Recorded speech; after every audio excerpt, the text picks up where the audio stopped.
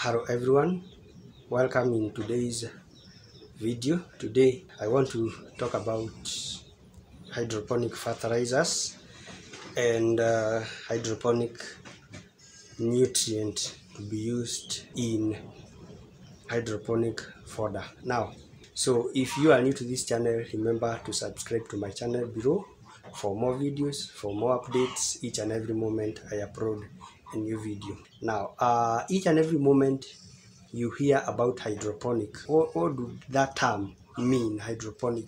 Hydroponic means that it is the growing of plants using water only, but whereby we do not use soil.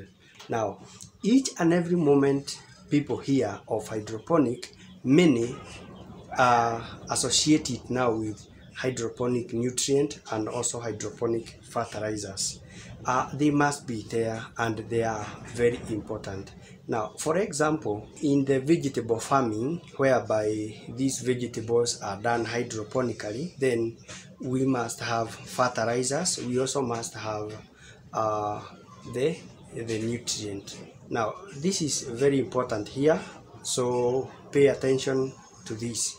Hydroponic fodder normally mature within the shortest time. I don't know if there is any other thing that is grown hydroponically that matures faster than hydroponic fodder. Because hydroponic fodder, by the third day, you can harvest that one for chicken. By sixth day, you can harvest for the chicken, mature chicken, and by seventh day, then you can harvest for cows, pigs. You can harvest for horses or any other livestock that is normally herbivorous. Now, due to this early maturity of hydroponic fodder, we may not recommend that you can use hydroponic nutrient and fertilizers. I will give some reasons why we consider doing hydroponic fodder without use of any chemical, be it nutrient or be it fertilizers. Number one, the fodder matures within shortest time.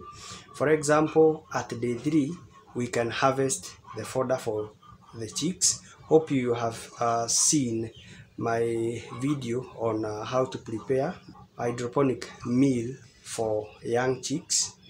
By day 3 you can harvest for the chicks. By day 6 you can harvest for mature chicken, and by day 7 now you can harvest for other livestock. Due to that short time, already the nutrient or the fodder may not even have exhausted the nutrient fully, so this will just be wastage because they mature very fast.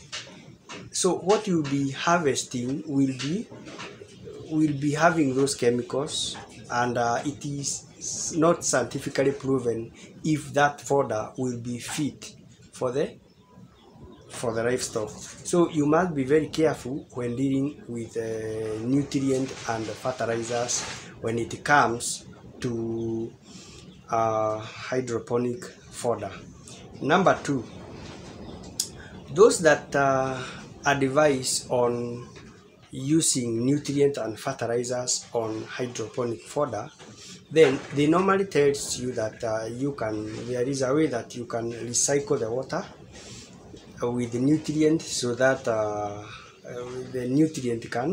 fodder can actually exhaust the nutrient that are in those solution. Now, it is clear here, and I do advise that each and every moment you are doing watering, just use fresh clean water suitable for domestic use. Why do I say so? Because you find that when you sprinkle some water, every time the water that comes out from that, the effluent, is normally dirty. So you want to tell me that you now take that water, you pump it back to the system, hydroponic fodder, then at the end of the 7th day, what you will be having there will be something that will have a very strong stench, will have a lot of modes, because you have been using that water. So for quality fodder production, just use clean fresh water without nutrient, without fertilizers, and what you will get, you won't believe. I myself, I have done that one for years, and let me tell you that I have never even used any chemical nutrient in the name of nutrient or even fertilizers. And what I have been getting is extremely incredible results. Just water only, and what you get is extremely good result. So therefore, for me, it's very clear, don't use anything in this fodder. You can use water from a dam, a lake, a borehole, rainwater, tap water. Any kind of water that is suitable for domestic use can be used to irrigate hydroponic fodder. So just get that clear. So my advice is this: don't use anything, use just fresh clean water, and the result that you get will be great result. Thank you very much for watching.